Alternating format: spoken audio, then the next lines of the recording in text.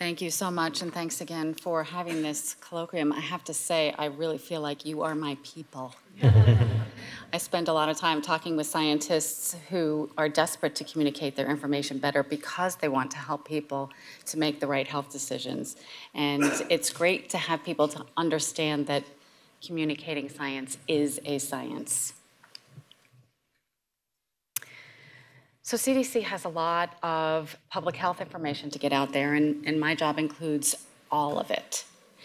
Much of the information, if people are seeking it and it's fact-based, they can come in, get their information, go. Reporters come in, do interviews, publish stories, it's great. Almost all of the time that I spend on how to communicate things better is because there is some element of public controversy. And there's been a lot of discussion about how the scientific information comes into conflict with beliefs. And that's the title of my talk, was When Science Threatens Beliefs or Values. And it's very often set up the way someone made this slide for me, and I didn't change it because I thought it really illustrated something, which is that it is an either or. That if you believe science, you can't then keep your core values and beliefs.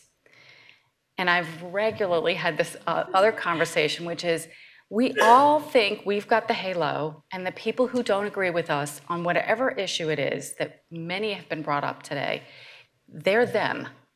We're us, they're them. They don't get the science, they don't understand, they don't appreciate it. Or they have evil motives or financial motives or whatever it is. I want to say that I think when we communicate about things, we don't actually understand how people are hearing or processing that information on a regular basis. The information we've heard this morning is tremendously helpful in getting us further to that. But the only way, I think, to really understand what people are thinking is to ask them and engage with them. And here's what most people get their science from. This is the basic science education of almost every American, right? The archetypes that are so incredibly common are the mad scientist, the evil or incompetent government, the mutant who either because they were an everyman before they got their mutant powers decides to use their mutant powers for good, or the mutant who decides to use their powers. But everything is bad about science in our entertainment industry portrayal. And CDC is often pictured in all kinds of television series and whatever. My kids have stopped calling me in the room to hear about it every time something's on because it's so common. But the idea is that government can fall into the evil side just as easily as we can fall into the good side when you have only two sides. Now, I thought I coined this term, but I don't know. I'm calling it information terrorism, where people are actually in different cells, but they share beliefs, and it is their motivation to spread disinformation to try to get people into their site or believing what they believe. And for the most part, if people are there to make money and they're using information for clickbait, that's their motivation. They're not caring about what you do and don't believe. They just want you to click on it. So they're actually outside of the values part on this. About half the stuff that I see that's wrong on social media, I think to myself, somebody actually thought that was funny. Somebody created that and thought it was humorous to put something out, and then it got picked up because of the other piece, which is people want to know the answers. So this chart right here, and there are several versions of this on the internet, but the original version of this puts in the two axes here. On the bottom is your political, from liberal to conservative. On the top is the fact-based ratio.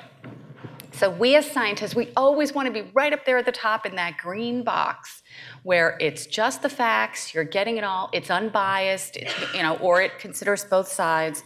And most of the publication and a lot of the places where we go to get information as scientists or people who appreciate scientists are up in that green box. Right? Then the yellow box is fair analysis of the news or the facts or the research or the data. And it might present both sides. It might clearly take one side, but it might include both sides in there.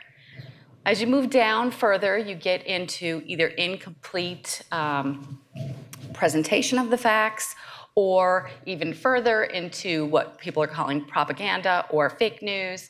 And then at the bottom is just stuff that's completely made up and tailored to a particular audience that wants to hear all of that. When I give this talk, almost all the time, I will ask people, you don't have to tell me which side, but you know which side you look at. And if you look at one side, you almost never also look at the other side. And my contention is that that is a real problem. At CDC, my audience is the entire American public and the world in many cases. I have to go where they're getting their news. I have to be on both sides. And it was incredibly eye-opening to me to begin to force myself to look at both sides on almost every issue, because it affects how I change and frame the issues that I'm putting out there. Sometimes it affects the wording. Sometimes it affects my own perception of what people are thinking of me. And it reminds me of a story when I first started working at CDC. I was working on autism early awareness and sitting down with parents who truly believe that their child was injured by vaccines. They're out there posting that stuff on the internet because they really believe that someone made a decision that injured their child. And they're sharing information. They have become a proponent of that point of view because they're trying to protect other children. As long as we're thinking about them as them, the ignorant or the uninformed or the people we need to change, will never buy into that. They share the same value as us, which is protecting children. We just have to learn to talk across to the other side. So CDC often communicates not just during times of controversy, but during emergencies. And all of the way your brain processes information in an emergency can also be very similar to a time when you're highly conflicted about information. So you have the fight or flight, you can also have freeze. All these other emotions can come into it. And what we do as practitioners of public health communication is try to get to that point I was making about finding out what your audience needs. What do they need? What do they want? So I could say they need the information because they need to change. But if they don't want it because they're not looking at it, they don't believe what you're saying, none of that is going to work.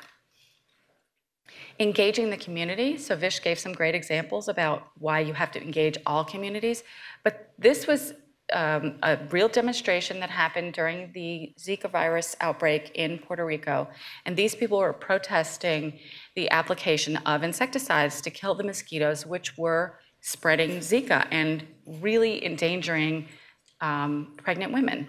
But the people here, they all felt like they were doing the right thing. They felt that they were saving their community from exposure to toxic chemicals that were also raining down on them. There were two sides to this issue that both had the same concerns. One of the places that we've talked about how, social media is so important for the government to be active on social media is a little bit different, partially because of our stature, partially because of our general clearance, and partially because all the words that we have in our scientific communications have trouble being cut back. But I think we need you all and all of the people who align with research and values to get out there on social media. Every time you see something, do you retweet it? Do you comment on it? Because if you're not part of the group that's helping to further the information, other people who are doing that with misinformation are ahead of you.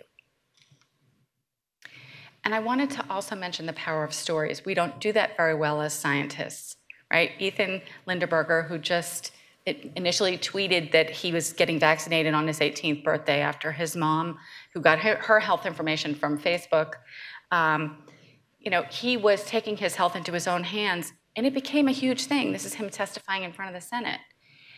The fact is that we, as people in science, don't tell stories very well. And I know there's a session about this coming up. I'm very excited about that, but I think we also need to tell the stories instead of just give the data. So I'm almost done. I tried very hard to work with the CDC scientists to, not use the jargon, to tell the stories, to relate, to buy into the drama. That's what gets you the news coverage when there's a story that has some kind of conflict, some kind of story arc, and that people can relate to. And for any of you who are interested in how we do risk communication, CDC has the Crisis and Emergency Risk Communication template online. This is free and available to use, that has all of the ways that we work through when a crisis first looms to make sure that we're trying to take all of this into account. Thank you very much.